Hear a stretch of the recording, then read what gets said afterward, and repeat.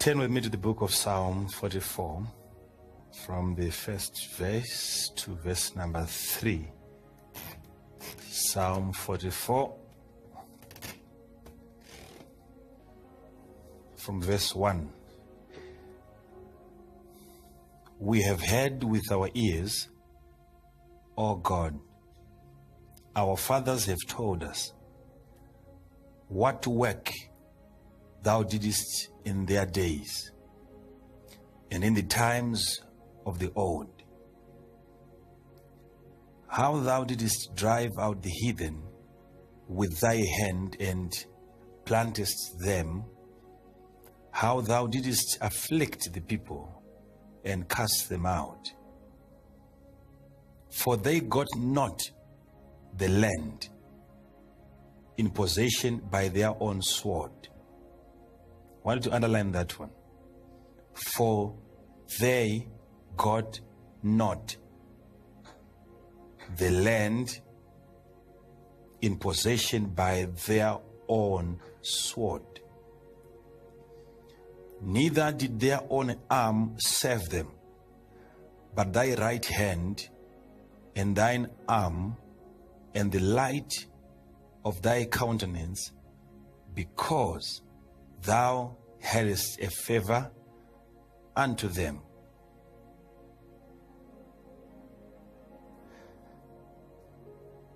Now I wanted to go to another similar scripture in the book of Deuteronomy chapter number 8 and verse 17. You will notice that though those scriptures are very different, separate from each other, and yet they talk about the same thing. And thou say in thine heart, my power and the mighty of mine hand hath gotten me this wealth. Okay. Tonight we are going ahead and continue talking about provision faith. And this is why I think we are taking too long talking about the same kind of faith, because it also covers a lot of aspects. Because provision is not just in terms of money. Provision, whatever that you would want God to provide, whether it is healing, whether it is peace, whether it is long life, whether it is health, that is provision. That's why we have to take that long dealing with that kind of faith, provision faith. But now tonight we are presented with a case here which, if we are not really careful in the few years to come, it will be a very difficult subject, because looking at the generations that are coming now, it's going to be very hard and very difficult to convince them that God can supply and bless an individual without that particular individual having to labor for it. So we are breeding a generation that is so determined to fight their own battles and to do everything that it takes to make money, whether God likes it or not. So now I'm going to talk to you from the book of Psalm 44. The writer here is talking about words that were spoken and that were passed from one generation to the next generation, and is sort of like narrating what happened during the old times, and it was given to him as history, and is now writing about the acts of God and how God delivered his forefathers and how God fought the battles for them. And he's saying we had all of it and we were told, and it is so amazing how you delivered the land from the hands of the heathens, and you planted your own people into that same place. We heard about it. We were not part of the process. We were not present, but it came to us in form of news. These are your mighty works, oh God. This is what you did during their time. You planted your people in the land. And then, in verse number 3, they also explained to us that what made it possible for them to possess the land, it was not because of their own sword or because of their own ability, but it was your hand and the light of your countenance that was shining upon them. It was you, God, who gave them favor. But if you look at it also, you'll notice that really it appears as if they fought some wars and they did something to drive out the heathens from the promised land. But how come then they sort of like they are passing on wrong information to the next generation as if they never fought? Is it really because they are lying to their grandchildren? Or it could be a realization that after they had gotten victory, they all sat down. They analyzed their strategy. They looked at the ammunition that they had, and they came to one conclusion. And they said, wars can never be won by such a strategy. We never exerted a lot of energy. Though we fought, though we played our role in driving out the Canaanites and the Jebusites, but if we are to be honest with ourselves, we can't say we fought any war. Because the way we fought it and the way we got the victory, it was too easy. We can't say it was as a result of the strategy that we applied, but all of us, we can agree on one thing, that God was involved, and it was God himself who was fighting on our behalf. So they wrote a letter, or they passed on the same information to the next generation, not encouraging them to stop fighting, but trying to remind them that in as much as you fight, there has to be God involved, so that you don't do the rest of the fighting alone. I want you to understand that, because in life, if you don't understand, you can fight battles and you can be trying to get something for the rest of your life, and that's something you might not even be able to get it. Not because you lack faith. You might have all the faith, but most people, they lack this understanding that God, unless he gets involved in your attempts, in your pursuits, okay, in your plans, unless God comes in and helps you to fight, you are never going to win even a single battle. So what they did was to fight, of course, physically, and they tried there by all means to drive out the heathens. But finally, when they got the victory and now they were now in possession of the land, they said to themselves, guys, can we really say that we fought? Is this how battles are fought? No. And they came to one conclusion. They said, no, it was the Lord himself who fought for us and who gave us this land to possess. It's not because of our own sword or the strength of our own arm, but it was the countenance of the Lord that was shining upon us. Are you following? So it's something that I want you to understand. It is the Lord who fights for his people. You come to such a place in your life where you look at what you have in terms of possessions, right? And then we are going to interview you and ask you questions like, so how did you get this one? And most of those things, you are never going to be in a position where you'll be able to explain really how you got it. But you have it now in possession. But how you got it, you realize that there is an amount of grace that comes upon an individual when God looks upon you and his face is shining upon you. It was the Lord who favored them. The same scripture in the book of Deuteronomy. Lest you deceive yourselves and you say in your heart, my own strength and my own power has gotten me this wealth. It's a test of prosperity that falls upon every individual who gets successful in life.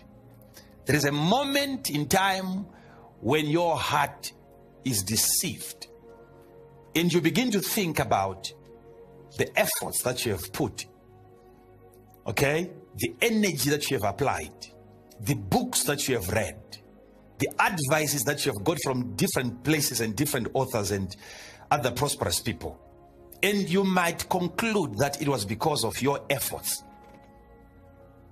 So in this verse, the writer is saying, don't be deceived and end up thinking in your heart that the reason why you are that prosperous, it was because of your mighty and your power. No. And then he jumps to the next verse now and he said, for it is the Lord himself who gives you power to get that money and to get that wealth. Are we together? So what I'm talking about now is that ability, that grace that comes upon you as a disciple from God, that helps you to acquire and to even accumulate without you having to put a lot of effort. I didn't say you are not going to be doing anything like Israel. They fought against the Jebusites. But I'm saying after the fight, they said, we didn't do enough to deserve the victory. There should be something behind the little effort that we've put. So I'm talking about you now from this place doing little things, putting just a little bit of effort, and then the rest, you're wondering, how is this possible? It is because of the face of God that is going to be shining upon you. You see, and once you start having the grace of God upon you and hovering upon you, you do little and realize much. Now, I'm just trying to encourage that faith and bring that faith into existence and to make you believe that surely God can do anything with the power that he has, not necessarily having to look at the amount of power that you have yourself. He can do that.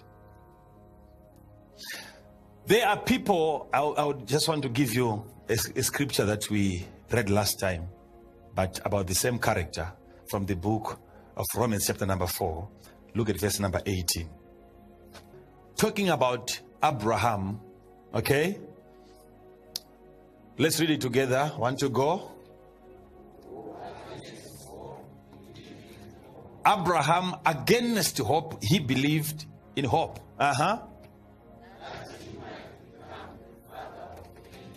You see, he's believing, okay, against hope. He's believing in hope that he might become the father of many nations. For Abraham to become a father to all of the nations that we now have, it was all because he believed. And his belief, if you look at it, it was against all the hope. For him to become a father of many nations, he believed against all hope. And according to that which was spoken, so shall thy seed be. Okay, according to what? To that which was spoken.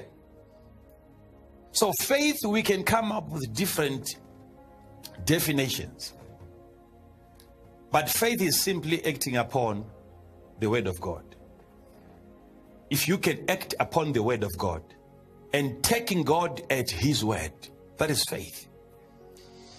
What made Abraham to believe that he was going to become the father of many nations? It was because of what was spoken. So shall thy seed be. So before Abraham could become a father to many nations, what God did was to speak a word upon his life. And Abraham believed upon not the manifestation, but the word that was spoken. And he believed. Though the word was against all hope. It's a very nice word, very interesting word, a promising word, but it's coming during a time when there is no hope anymore. But still he believed. He looked at his hopelessness and he looked at the power of the spoken word, and he said, I would rather believe the word that is spoken by God. He believed, and look at that. And God even called him Abraham, from Abram. Abraham, meaning the father of many. And he was now being called by that name before he became a father to many nations. What came before sons and daughters? It was a name, a spoken word. You shall be called. You are called Abraham. Abraham, father of many nations, father of many nations, father of many nations. And during that time when they were calling him Abraham, Abraham, he didn't even have a child. It was just a name that he got from God. Okay, let's continue. Let's continue. And being not what? Weak in what? Aha. And being not weak in faith. So you can have faith, and if your faith is not strong, it is weak. Okay? As long as you have faith and your faith is not strong, it means your faith is what? Weak. And having weak faith doesn't mean that you don't have faith. You have faith, but your faith is weak. If your faith is weak, it means it cannot carry the Lord. It cannot push the expectation. There's no strength. It is there. It's just like a child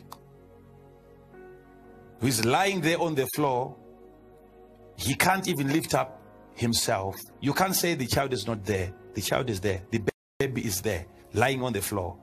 But you cannot assign that particular child and to give that baby an assignment just because he's present. He's never going to perform just because he's present. There comes a time when he gets strong, and then you can give him some assignments and say, before I come back, I want to see you doing this. And then he can do that not just because he's present, but because he's now strong and powerful to perform. So faith, you don't just have to have it. You have to mature it. You have to develop it. It has to become strong. Not being weak in faith. Every child of God has an amount of faith. But the reason why it cannot perform for all of you, it is because of the weakness and the strength that that faith might have. If your faith is not strong enough, it is not going to be able to go out there and bring back anything, because it cannot do that for you, because it is called weak faith. And being not weak in faith, which means it was very, very strong in faith, though he was weak physically. Never allow your faith to become weak. Even though your body might be weak, okay? But your faith should always remain strong. And being not weak in faith, he considered not his own body now dead. You see the comparison now. The body was already dead. Okay? He was dead, as good as dead. At 100 years, he was gone. But his faith was still very strong. You see now what is going to be to cause you to produce. It is not the strength in your body. It is not your level of education. Though his body was dead, no qualification, no degree, no diploma. His body could not produce anything for him at that point, at 100 years. But because his faith was still strong, it was going to replace all the qualifications that were missing.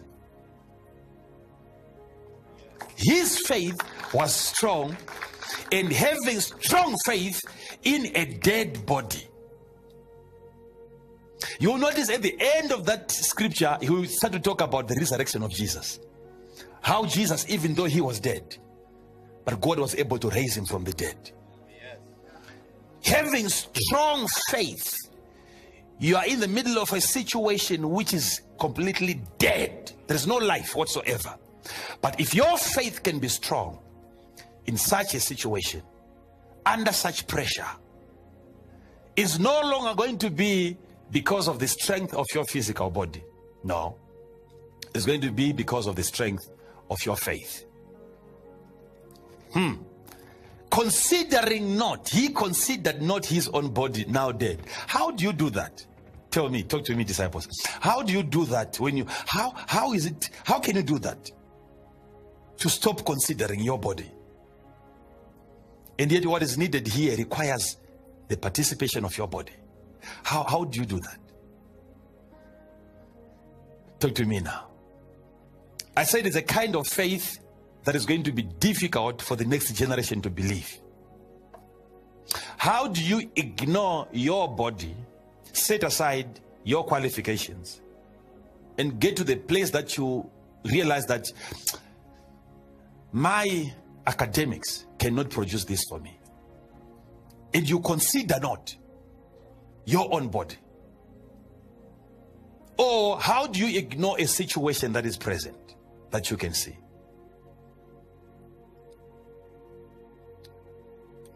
Your children have been sent from school. Okay? You now have some arrears. The date is due. You're supposed to have paid your rent by now. You haven't paid, and you know what is going to happen. There's no place now. You can't start looking for another place again, because even if you get it, they would require a deposit again. And some, they even say you pay like 2 months in advance. So moving out of where you are now might not be the solution.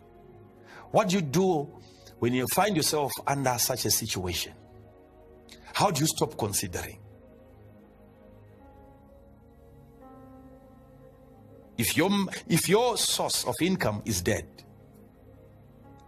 your business is dead, at your workplace there is no promotion that is coming, the money that you are getting is so little and it can't do anything for you. But how do you stop considering that which is dead and focus on what God has said?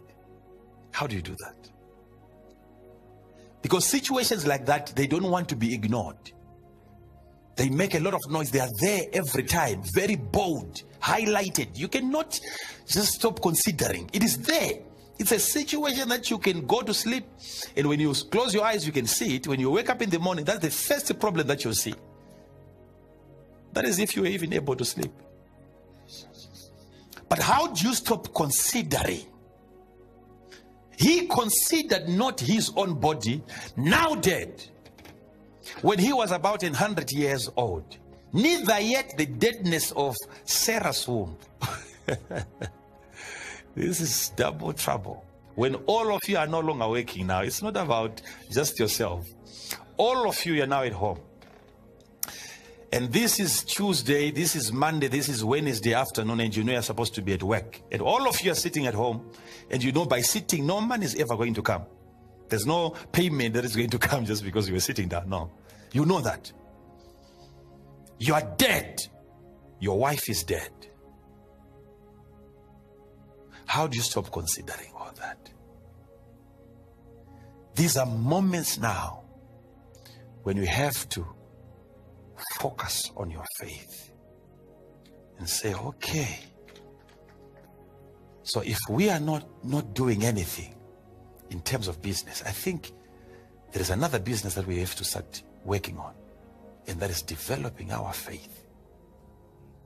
How do you make your faith to grow under such a situation? You need to start swallowing more of the promises of God. What did the Lord say? My wife, come, let's sit here. We are not going to spend the whole day sleeping. Let's sit down. Let's open the Word of God. Let's find out, is there any promise for us? You come across scriptures like, I was young, but now I'm very old, and yet I've never seen the righteous being forsaken, nor his seed begging for bread. Promises, those are promises now. What is God saying to you when you find yourself in such a situation? Because under such situations, the voice of God is muted. It's difficult to hear what God is saying. Even if you try to read your Bible, it might sound to be easy now, but for the word of God to even make sense.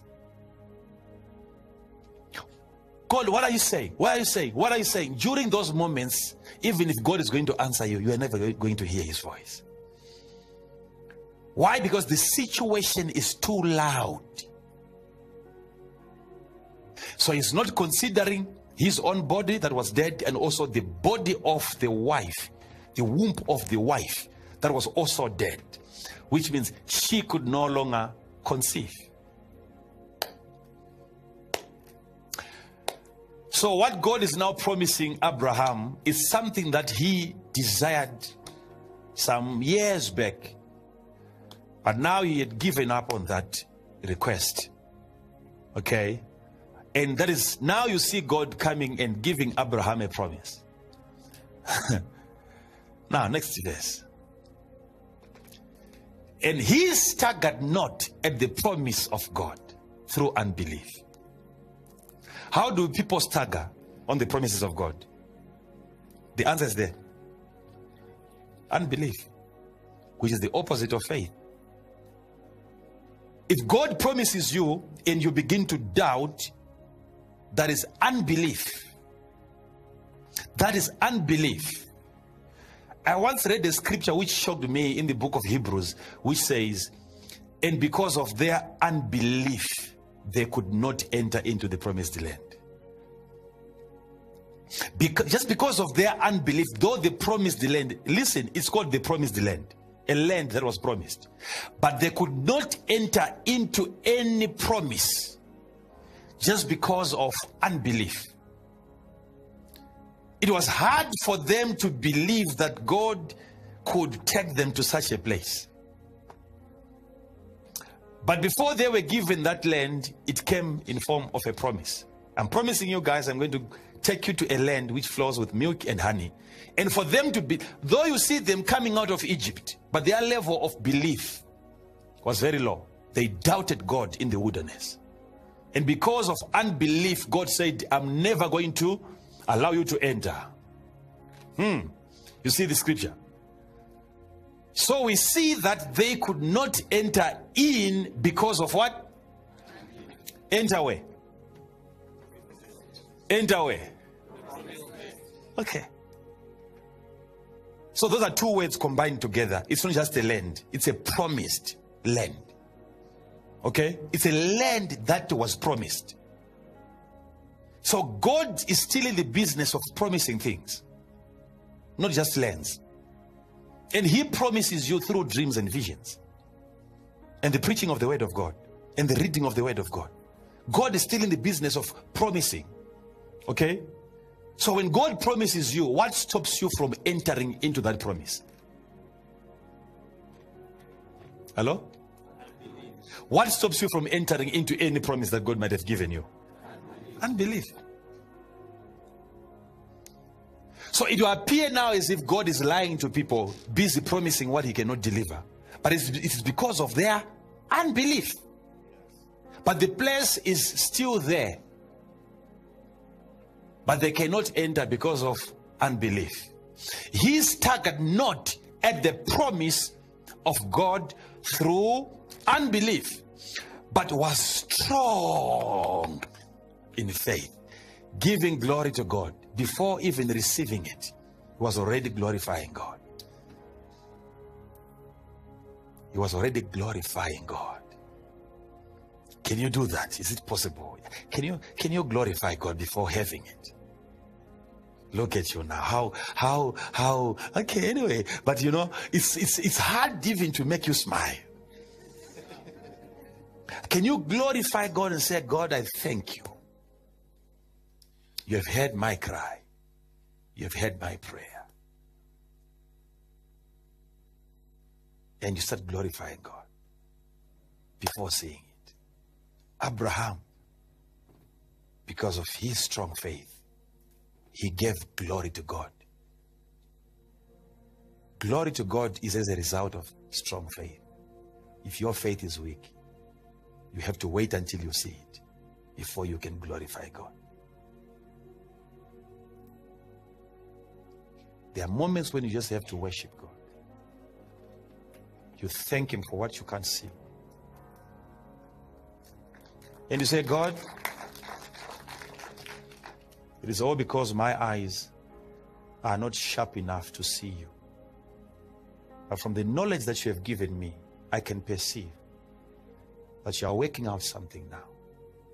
You are busy working out a way out for me now. I can't see you, but I'm convinced through faith that right now you are moving towards this particular situation. I'm going to fight, yes, physically, but it is not because of my arm. You are going to help me to fight this battle. Now you start worshiping God and giving him praise. But everything around you seems to suggest something totally different. And even after saying amen, you still feel like you haven't done anything. But as long as your faith is strong, you have to learn to give glory to God. Verse number 21. And being fully, this is 100%, you see, and being fully persuaded that what he had promised, he was able to also perform.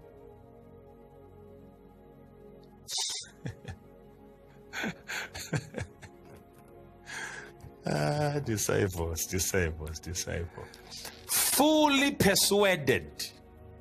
Persuaded. If you can really persuade yourself, right? And come to a place which is called fully persuaded. And you now believe that God is not only able to promise, but is also able to perform that which he promises. You believe just by coming across a promise, and you know that the man who promised this is able. So unbelief is simply doubting God's ability to perform. Faith is believing in God's ability that he can perform. He can perform. He is a God of performance. He can perform. He is able also to perform. But you see, to see Isaac coming, it was supposed to be Abraham's performance.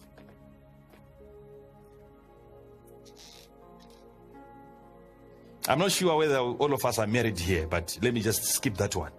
But it was supposed to be his performance. But it's no longer believing in his own performance. If God is ever going to perform,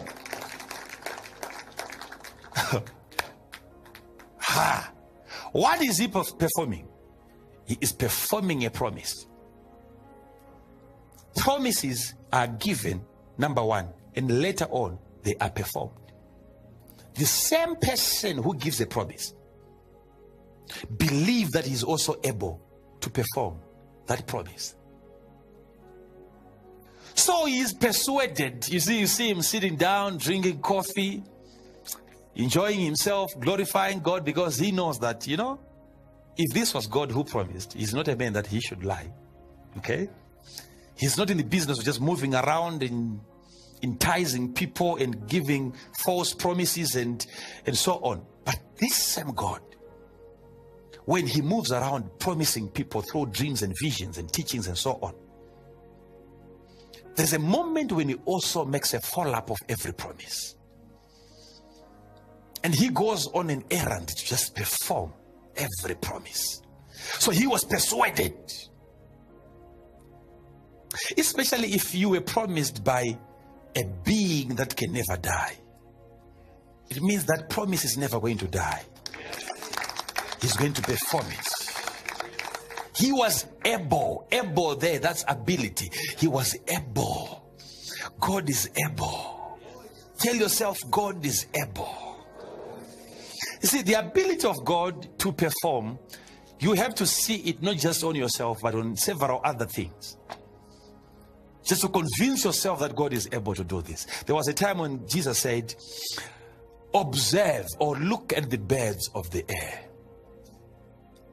They don't plant. They don't walk by your principle of sowing and reaping. They just reap.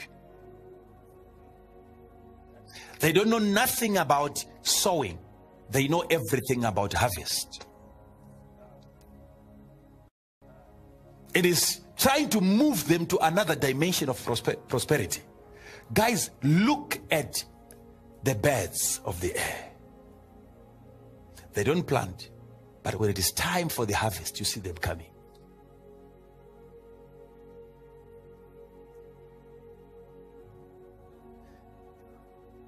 Look at the flowers of the forest.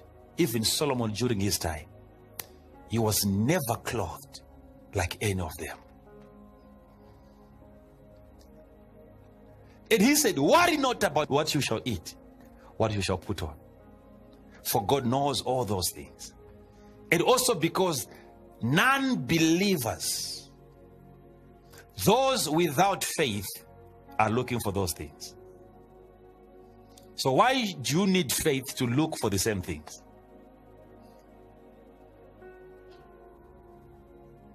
Believe that God knows the same God who is supplying everything, He's providing for these animals. But look at you now. Why are you worried? So provision, you see it even in the book of Genesis. Okay, let me just give you something to just make you believe. It will help to just persuade you and to bring you to that place where you can fully be persuaded that God is able to perform. Because if you are going to think that everything that God is going to do is going to require your effort, you are lost. And you are lost in such a way that you can never be found. Your effort, in as far as God is concerned, it is not even there. You don't have what is called effort, what is called power, what is called mighty, what is called intelligence. It's never found on you. You don't have it. So I don't want you to have faith in your own expertise. Because there's been a message yaka circulator for years.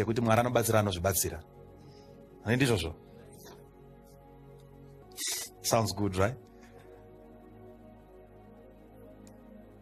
But listen, when the man was raised from the dead, the first man Adam, when God breathed into him and he rose up, he realized that he was already standing on a solid ground.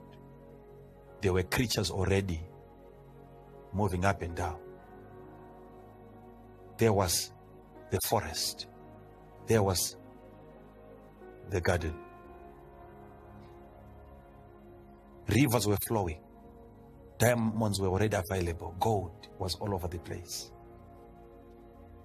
Which means prosperity went ahead of the person. so that you believe that it is not your ability that creates wealth. I'm resurrecting you now. And on the very first day that you wake up, you realize that everything that you need is available. So what makes you think that without your effort, God cannot bless you?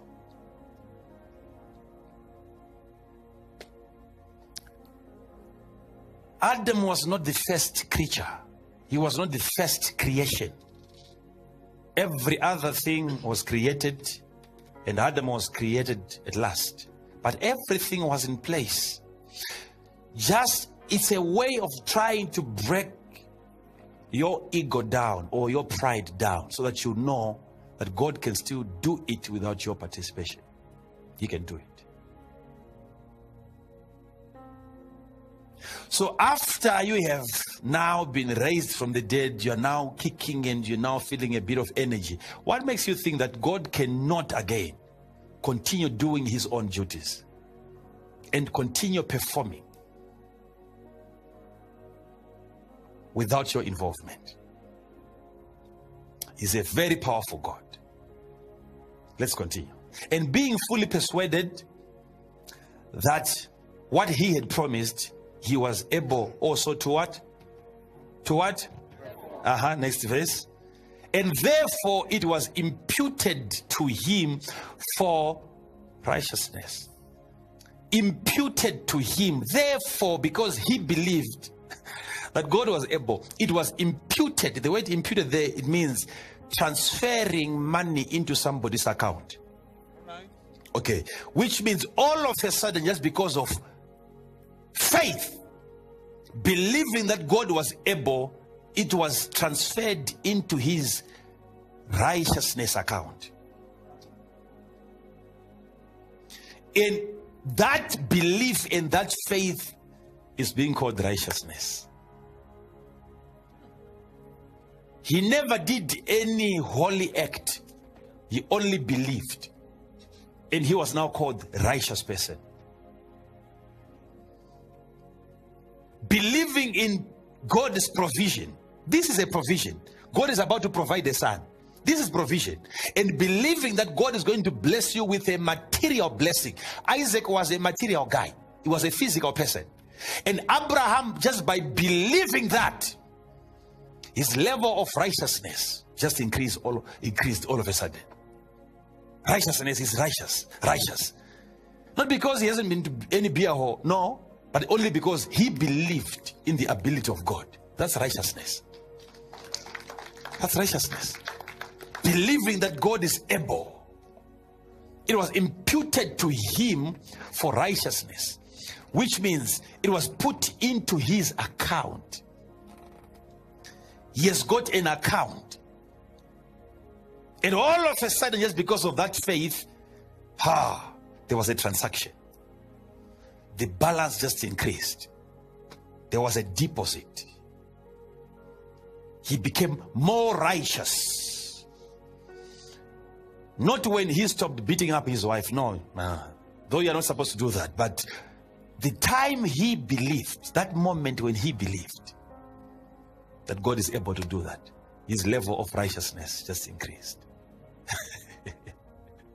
Righteousness, it means just right standing before God. He was right standing, well presentable before God. Though he was dead, but because he believed, he was now qualified to stand before God. Next verse.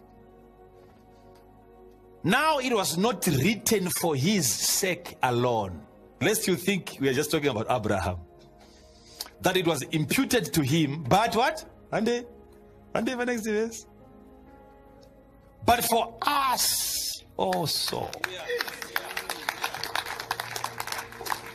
So we are not just talking about an old person here, Abraham, who believed in God and so on. The reason why it was written, it wasn't just for his own sake, but for all of us here.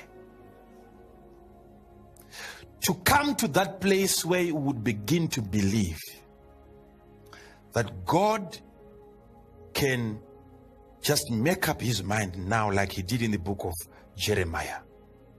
He said, I know the plan that I have towards you. A plan to prosper you. It's a prosperity plan. Thoughts of peace and not of evil.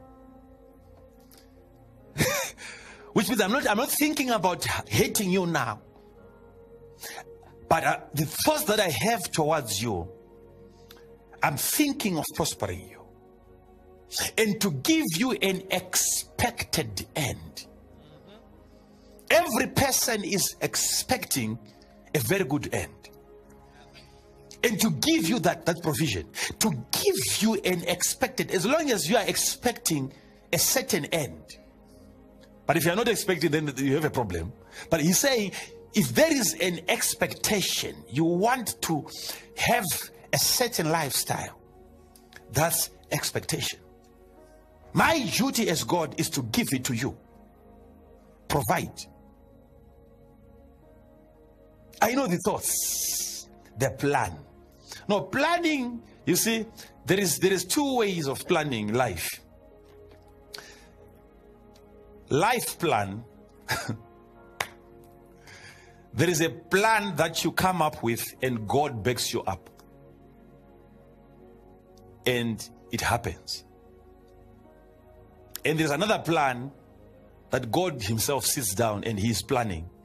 And you have to also support him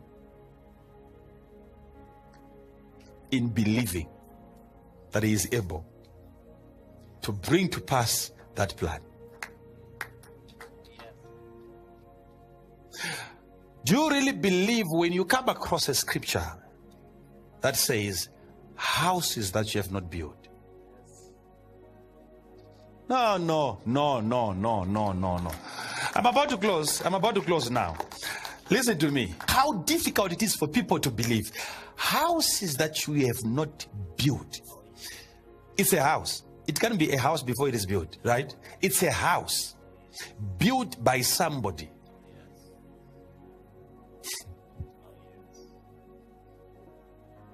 With the intention of owning it himself. Not having you in mind.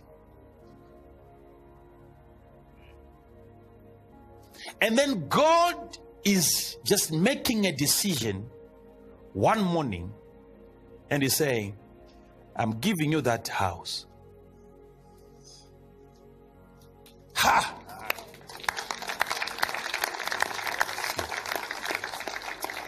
Your plan doesn't cover that. No, I'm not saying it's wrong. I'm saying your plan doesn't cover that side. When we talk about Operation Nehemiah, right? There's a way that we present it to the rest of the people. But there has to be a way that we present it to the disciples. Okay? You can build. I heard some other people saying, I don't believe in all that. How can I get another house that I never built? I really want my own plan. I want to sit down and really draw. I want my own idea. I said, sir, the same plan that you have, God can give it to somebody. And he can build the exact plan. Just for you to come and then have it. You see now, can I tell you something? Let me show you how your unbelief is working now. Do you know it is easy if I'm to tell pastor that you can own a house that you never bought. Pastors will say, okay, there's a possibility because of the nature of the job that we do. But members of the church like you begin to wonder, so how can a person just come? I'm not a pastor, I'm not a prophet. So that kind of a promise, it appears to be very, very difficult.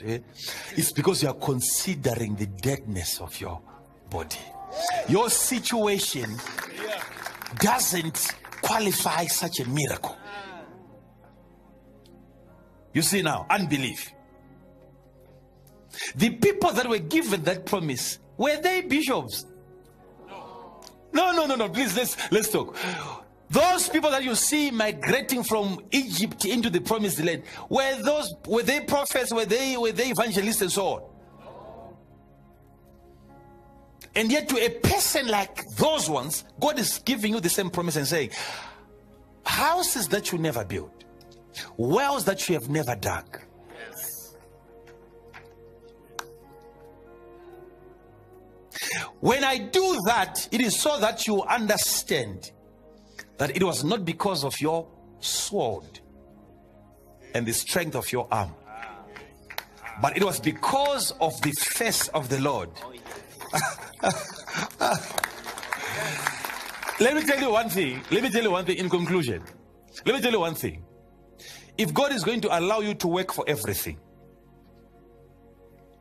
your heart is going to be deceived. Though you are going to work for something, but I can assure you tonight that there is something that God is never going to allow you to work for. And that thing is the thing that will cause you to praise God and to give a testimony and say, it wasn't because of my ability, because this is beyond my ability. This is beyond my ability. The Bible says, the race is not to the swift, nor the battle to the strongest, but time and chance happeneth to them all. Time and chance, these two things. And he goes further to say happeneth, which means time is a happening. It's an event. When time happens on you, when it is now time for time to happen, I pray for you tonight that this anointing has to come upon you and rest upon you. I'm not going to release you from this place and allow you to go and work for everything. You are going to work for this and that, but there is something that God himself is going to work out for you.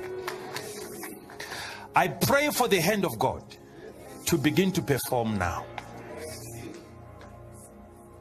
Father, I've served you so well, and I know you are pleased.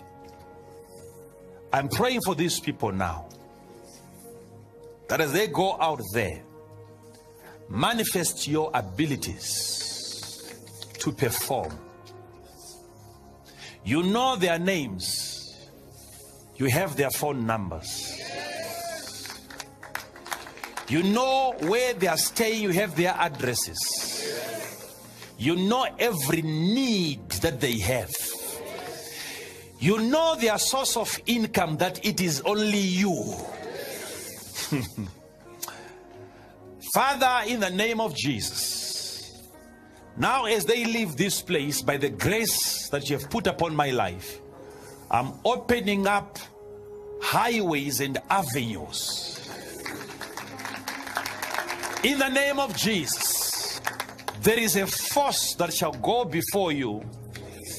You shall not push that door. You shall find it already open. Like Peter, when he was moving out of that prison, there was a force that went ahead of him, so that he could not say it was because of my intelligence, but it was all because of the hand of God. Somebody is being set free here tonight. You're coming out of that prison. It is not your own work. The grace of God is coming upon you now and setting you free. Father, in the name of Jesus, I bless every disciple now under the sound of my voice. You shall have houses that you never built, properties that you never bought, money that you never worked for.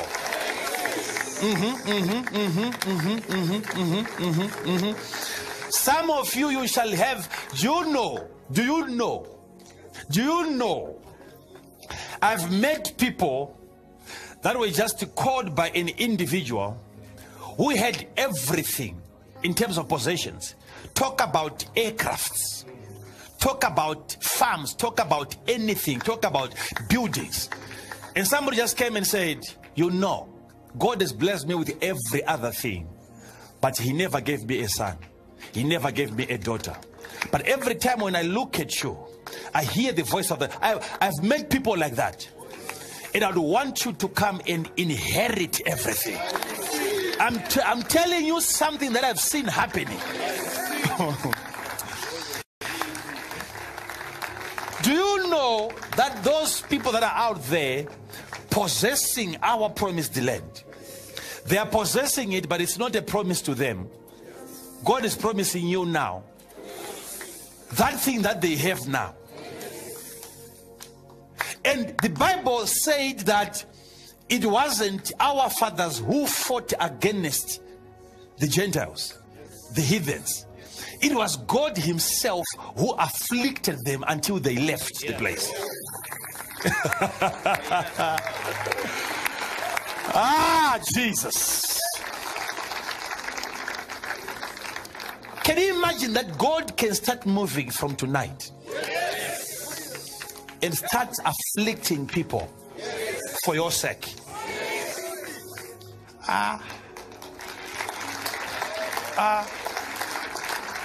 It wasn't our father. We got the notes. We got the information. Our father told us that it was not our hand that the heathens had to leave the promised land. It was God himself causing them to become uncomfortable. And they handed over every well and every field.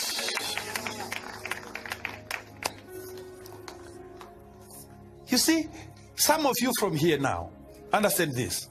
When the children of Israel got into the promised land, remember the spies, they brought back the grapes. Okay? Okay? The mangoes, the apples. Which means they arrived at a time when it was now harvest time. Okay? Your journey...